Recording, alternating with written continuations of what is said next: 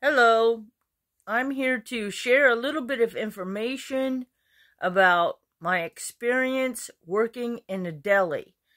I've worked in a deli for about a year and a half, which isn't a whole lot of time. And my experience is, I went from structured work environment, where even in school we were structured. Start school at the same time every day, study, and then jobs. We come in, we learn a job, we pretty much just straight do that job. What I found in a deli is, forget about structure, it's ADD. It's all over the place, man. You're in one section, traditional, you're in the subs, you're in the hot case, you're all over the place. And from what I've learned, here's just a few things. If everybody can maybe get on board with it, it would help everybody out in the deli, in the subs. For example, we've got these wrapping papers for the subs. You wrap the sandwich in the paper. Now, that is a wrapping paper. It's not a cutting board. So if you can try not to cut, say you're doing the meat for the fillet, or chopping up the veggies for the fillet, and you're using the wrapping paper as a cutting paper, just keep in mind that that paper is going to start to dissolve and it's going to get into people's food. And so we don't want that to happen.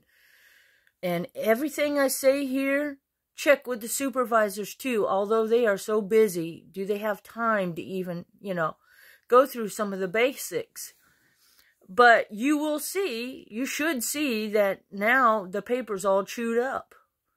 So, and then there's issues about the cutting board. It's like, well, it's a cutting board. You clean it with the towel. They call it a wipe-all towel that, that comes in a box. And, you pull out a piece. We use it to clean the slicers and stuff with. Clean the cutting board with the wipe-all. And then we have another thing where we're having people take the cutting knives that we cut with the subs. This is mainly in the sub department that I've mostly worked in, although I'm learning some other departments, mostly it's subs. So they take the knife that you cut the bread with, and then they take the sharp side down and they're scraping it across the cutting board, okay? I have had one supervisor tell me several times that it dulls the blade of that cutting knife.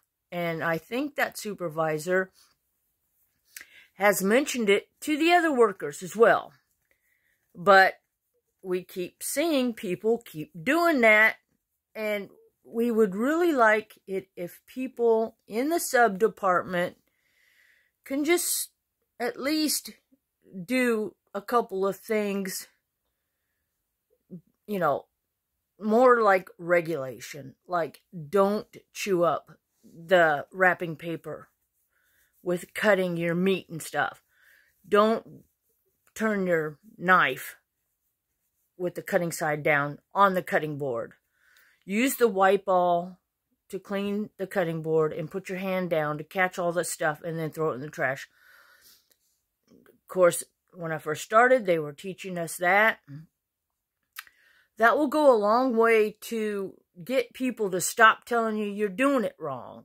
Every single day, you're side by side with these people. And then you get people that take a stack of wrapping paper, then they start cutting on that. And then you've got them cutting through 4 or 5 wrapping papers. In the sub department, we need to have flow. And when we ask customers questions, now, of course, we're not really supposed to be asking them questions because the idea is to move along quickly. Don't ask them if they want it toasted. Don't ask them if they want their chicken tenders all tossed in whatever sauce. Don't ask them questions. Just hurry up, get them done, and move them out. But one of the problems we run into is the customers, once we're putting things together, Then they say, oh, well, I wanted that, and you didn't ask me first.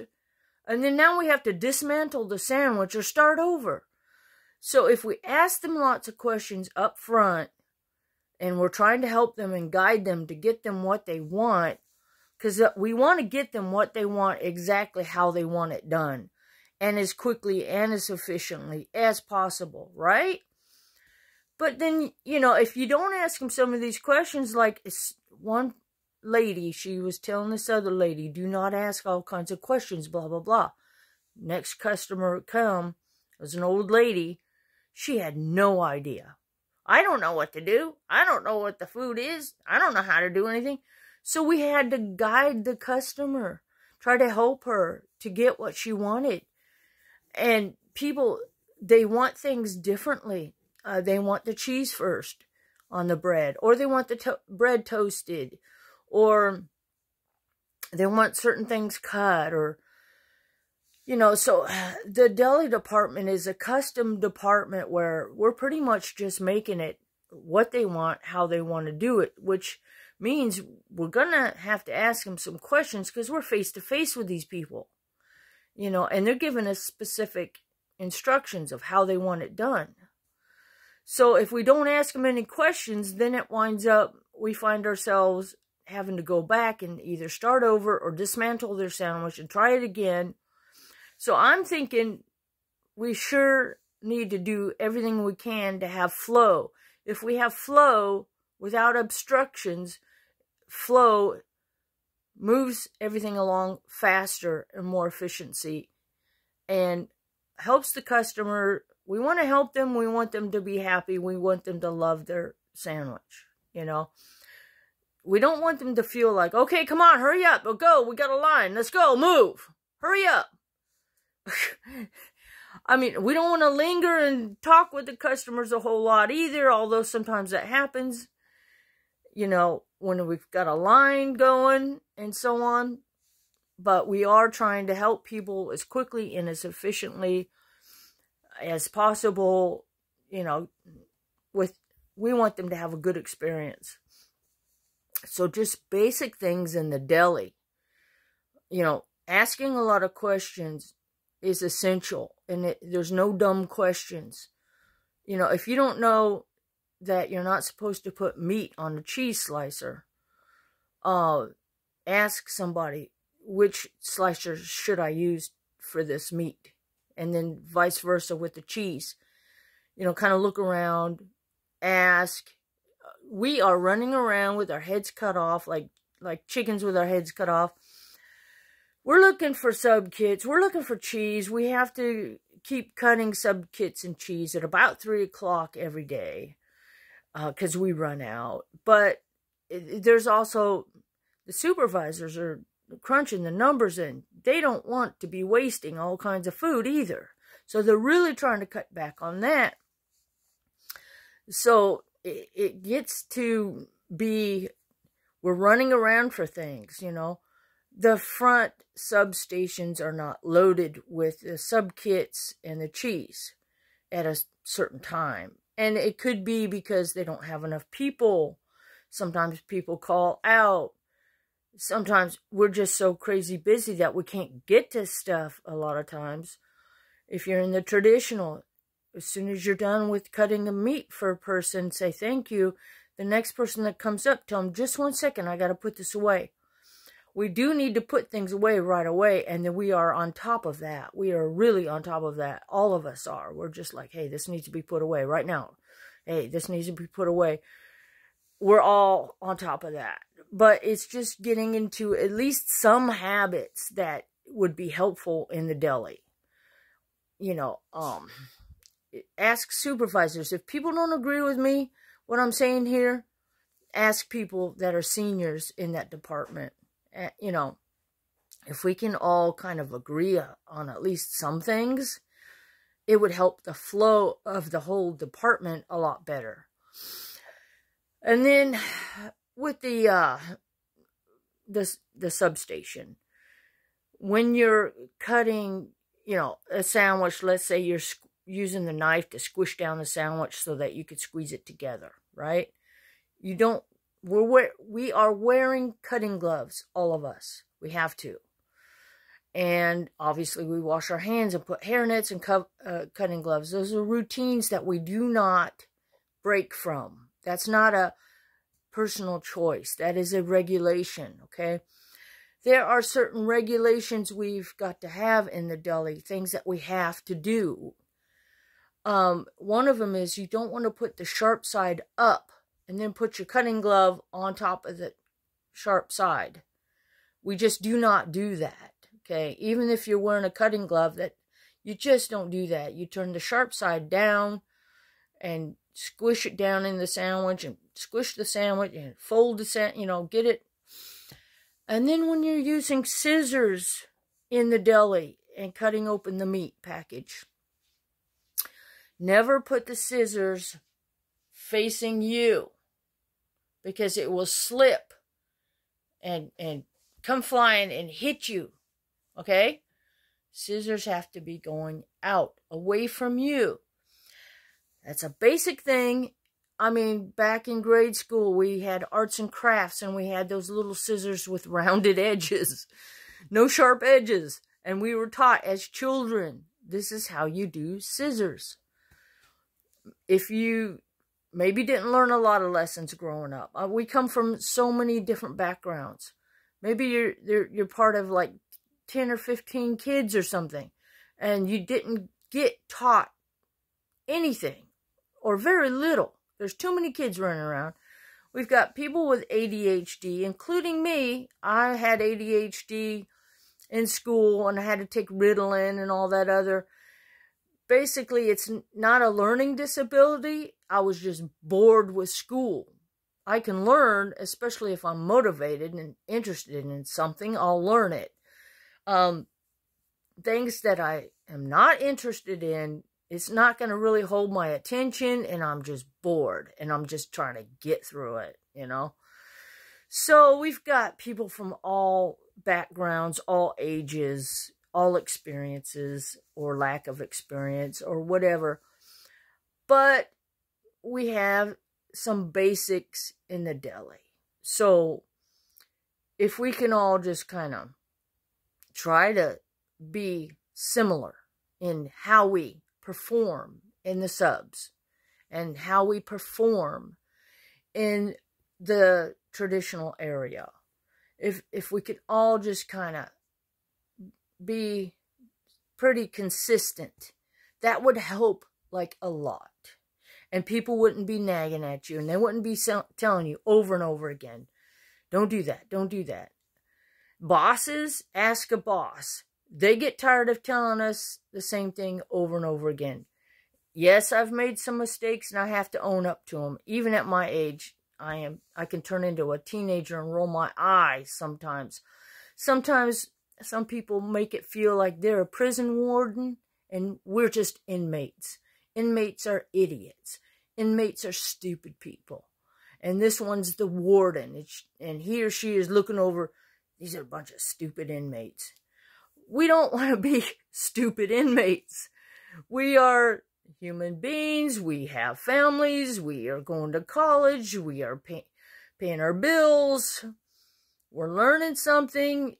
Whatever reason why we're there, working in the deli. If we can just try to raise our game even just a little bit. And yes, I am guilty. I admit, okay, I have to really tighten myself up here. This is something that it takes time to adapt and adjust to.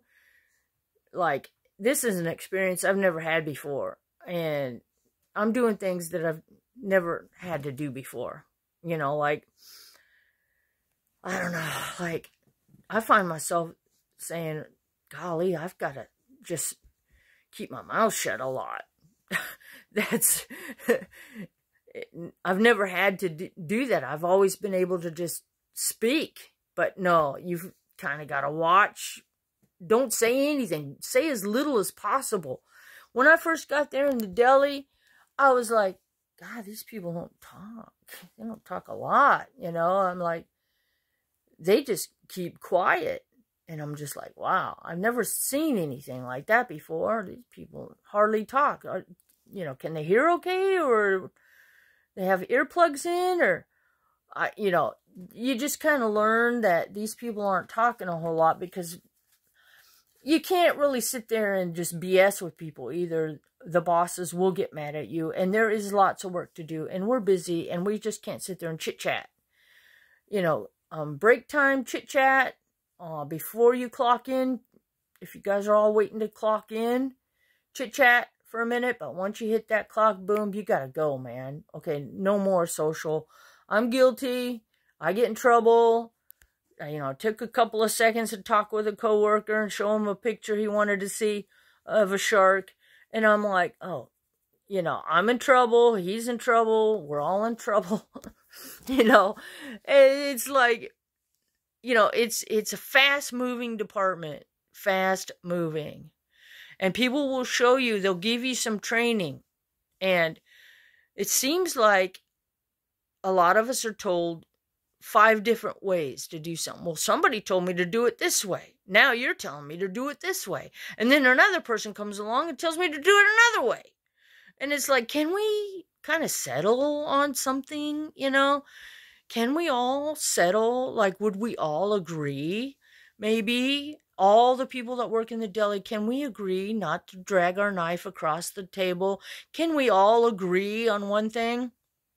Can we all agree on not grinding up the wrapping paper, using the wrapping paper as a cutting board, and then cleaning the cutting board? And then there's do you want to flip the cutting board at like 3 o'clock when we close down the back substation, so that we're all crammed in the front and we're all in each other's face and knocking the glasses off? We're reaching for something and we're like this close,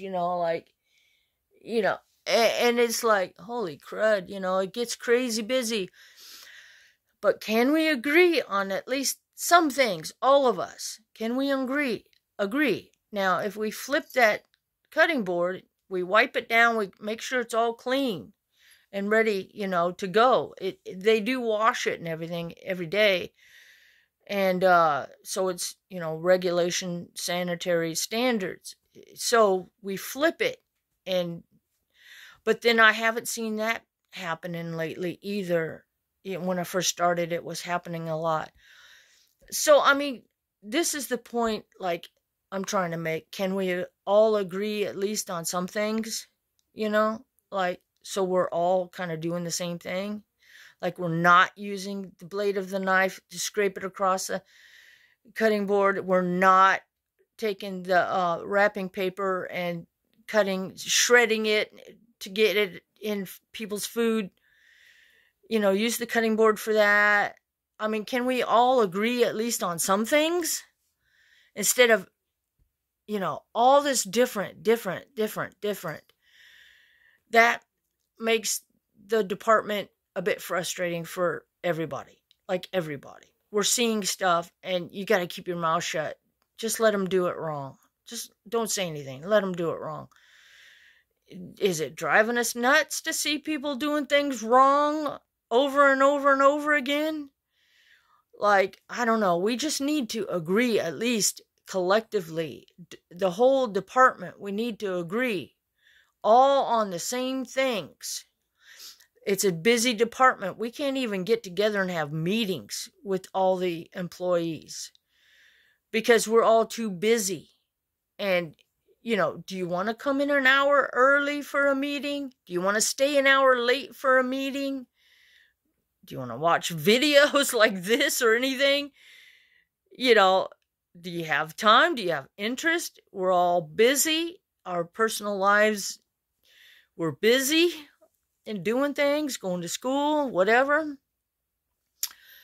I just think, working in a deli is a whole different thing. It's real fast-paced moving. You got to keep up. Me at my age, I'm 60 years old, and I'm like, okay, just learning, trying to stay consistent in the procedures of the deli. There is this little notebook thing that they have that tells you, hey, this is how to make a Philly or how to make whatever.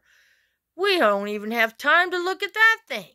So we got people telling us, oh, mix it all together and put it in the toaster. Oh, no, do that separate. Oh, no, press that button. Oh, do it this way. No, do it that way. Can we all agree on at least how to do it? Can we all be about the same? I mean, obviously we temp it to make sure that it's cooked right. You know, can we all... Where do we get training anyway? Like, are we all getting the same training? Are we getting the correct training? We've got a lot of seniors there that have been in the deli forever, 10, 20 or more years. You know, I don't believe I could probably train somebody being there a year and a half. Does that even qualify me to train somebody? Have I been trained right? Am I doing things right? Or am I doing it all wrong? So anyway, I'm just saying, like, you know, working in a deli, from what I've learned in the past year and a half, it's just so fast-paced. And if we can all agree at least on some things, and keeping our mouths shut, I mean, me especially, you know, people are busy. They don't want to hear, you know, we don't want to get scolded for doing things either. We go in the back to get meat. Don't take all the meat. Or take more than one. Like, do we need to be told that? You know, the cheese. Hurry up, get out. Don't take all my cheese. We don't want to be scolded when we yell for help. A lot of people yell for help. Hey, we need help over here. Hey, somebody this, that, and the other. Doing that, you know, being told, hey, good job. You're calling out for help. Good job. And then one guy goes, stop yelling. No. And it's like, look, dude, okay, if you can't handle it, you know, that's your problem, okay? When people do need help, they're not panicking. They do need help. And so they're calling out for help. You know, are we supposed to do that? Or are we supposed to just not ask for help? Which is it? You know, we just need to all kind of agree on the same thing. And I think the supervisors need to make sure that we all know the same thing. We're all told and trained the same way. That would help a lot. That guy doesn't need to yell at me for asking for help, maybe. Did he not get trained? Is this he's just irritated? You know, I don't like her, so I'm going to bitch at her or whatever. You know, what's with the training or lack of? You know, what should we be doing? Should we be calling for help if we need it? No, we can't call for help. This guy's going to bitch at us for it. Whatever the case is, I mean, for the most part, when we do call for help, we are going to be a bit loud so we can be heard over all the noise, all the music. People are in the back. You need to be loud enough for them to hear you too. So on and so forth. I mean, for the most part, they do say, good job, and then they say to us 5 points or something, you know, say hi to the people, connect with the people, the customers, you know, offer them these different sale things. You know, they do kind of remind us of these things. Maybe we need to be reminded by the supervisors, hey, you're doing a good job. Maybe do we need to be tested? But when do the supervisors have 5 minutes to even do that? How are you doing with the knife? Do you run the knife across it? Or do you, you know, okay, we prefer that. Okay, that's all part of the training and the reinforcement of the trainings.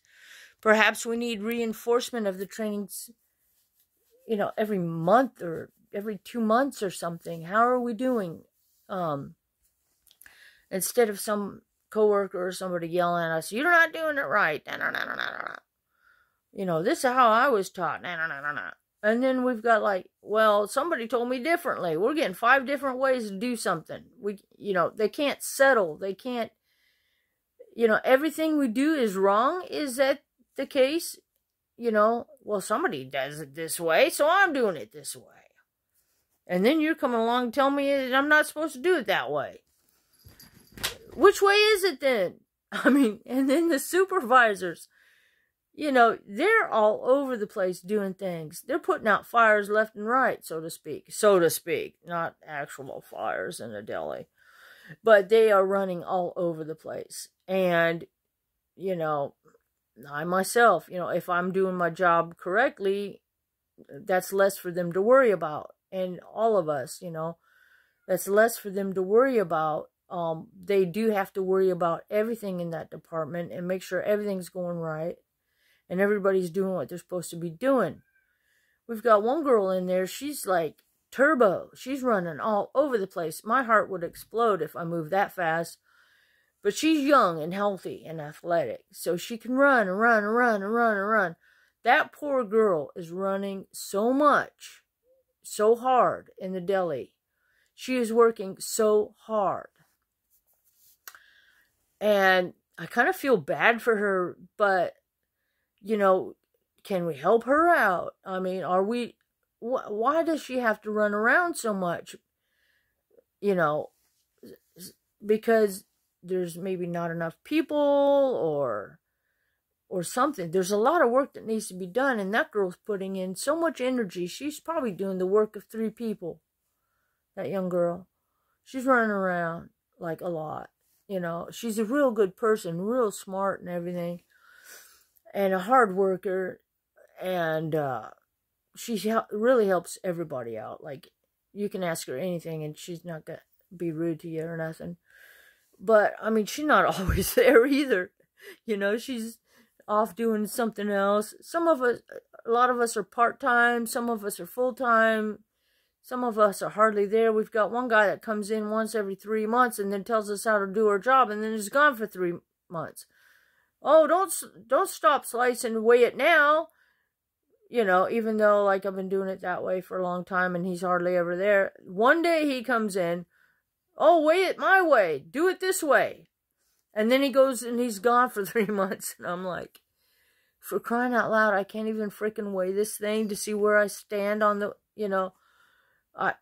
Do 3 or 4 more slices, then you're good. Well, how am I really supposed to know that unless I weigh the freaking thing? He may know because maybe he's been doing it 30 years. But then he doesn't even come in like once every 3 months or something. And then, oh my God. So he's kind of goofy too. Sometimes he's just trying to charm the ladies or something. I don't know. Just give them their freaking food, man. Don't try to charm them. Just help the people. Don't try to be all funny or something. I don't know. It's kind of goofy. It's a personality thing, but kind of makes us cringe a little bit. If we're next to the guy and we hear all this. We're all so busy. We are all so busy.